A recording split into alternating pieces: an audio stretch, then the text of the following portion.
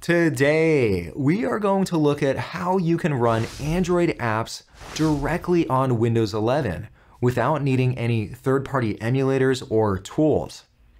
This is new functionality available in Windows 11, and it's currently in preview, but it should soon become available to everyone. Before we get started, to watch more videos like this one, please consider pressing the subscribe button. Alright, let's check this out. Running Android apps on Windows 11 is currently in preview, but if you want to test this out right now, you can do it. It's very easy and it's also free. You simply have to join the Windows Insider program. By joining this program, you'll get to test this out, and you'll also get to see all other functionality before the general public. To join the program, check out the website right up above and also down below in the description. Once you land on this site, click on the button that says Register. Once you sign up for the program, in Windows Update, you can opt into the beta channel. This will give you access to run Android apps. Now, if you don't want to join this program, that's okay as well. This functionality should likely come out to everyone on Windows 11 in the next month or two. To run Android apps, first off, open up the Microsoft Store. In the search field, I'll type in an Android app. Let's go with Game of Kings. Here I see all of the results, and this one refers to mobile game. That's how I know that this is an Android app. I'll click on this result. Here I see all of the details of the game, and I also see the text that says to go to the Amazon App Store to get this. I'll click on that. To load Android apps, Microsoft relies on the Amazon App Store. It's a little bit of a janky setup, but hey, you're now able to get Android apps. This is the exact same app store that you would find on, say, an Amazon Fire tablet. During the setup process, you'll need an Amazon account. You'll also need to install the Windows subsystem for Android, which will take a little while to download. And lastly, you'll also need to restart your PC. By the end of this flow, you'll be able to install Android apps. Once you finish restarting, it'll finish installing the Windows subsystem for Android. Also, it'll then prompt you to log into the Amazon App Store. Now that you're logged into the App Store, you can see all of the different Android apps that you can install on Windows.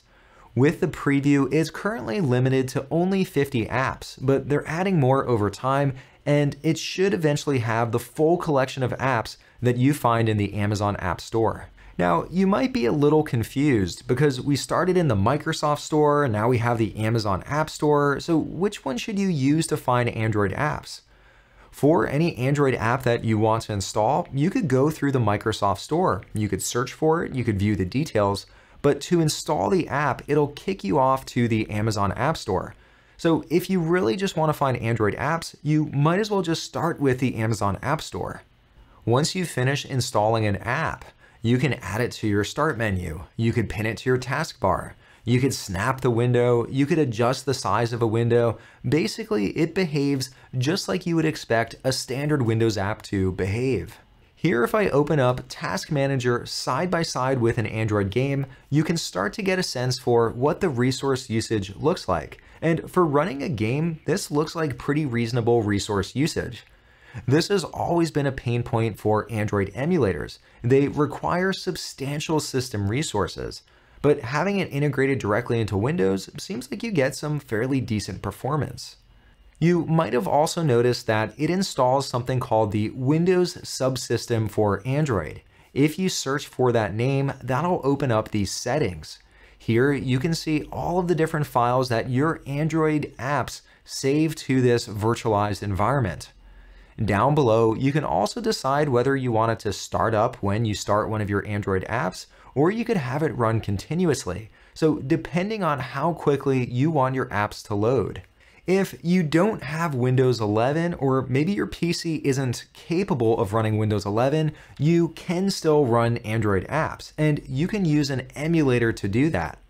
Right up above, I pulled together a video of all of my favorite emulators. But the one that I'd recommend above all the rest is called BlueStacks.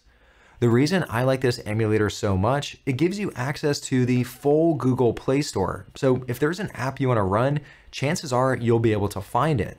It's also backed by companies like Intel and AMD and others. So you can be fairly confident that you won't get any bloatware or malware by installing this emulator. Alright, well that's a first look at how you can run Android apps directly on Windows 11, and in the coming months it should become available to everyone. To watch more videos on Windows with all of the best tips and tricks, check out the playlist right up above. If you haven't already, please also consider subscribing. I'll see you next time.